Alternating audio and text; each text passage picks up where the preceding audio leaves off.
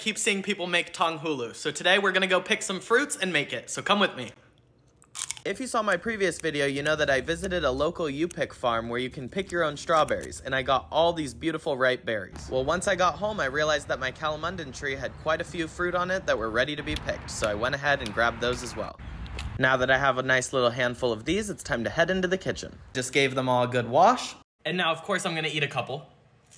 You want to use 2 cups of sugar for every 1 cup of water. If it's not hot enough when you go to enjoy your berries once they're done, they're gonna stick to your teeth. While we wait for that to heat up, I'm gonna skewer the berries. Berries assembled, it's time to make the ice bath.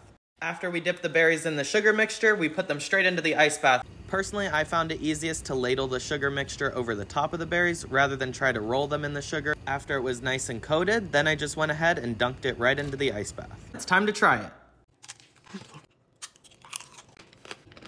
Let me know if you'd make this. And get outside and see what you can find.